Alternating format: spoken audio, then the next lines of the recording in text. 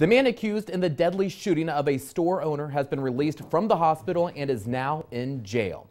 This is a new picture of Larry McDonald. He was booked on an aggravated robbery charge. We are still waiting to hear if he'll be charged in the death of Abdullah Mahdi. Now, it was just last Wednesday when investigators say McDonald opened fire inside Rima's Fashion on Youngstown's south side. According to police reports, the suspect drew his gun and Mahdi returned fire. Both were shot in the exchange, but McDonald survived. We'll continue to follow the story and bring you the latest developments.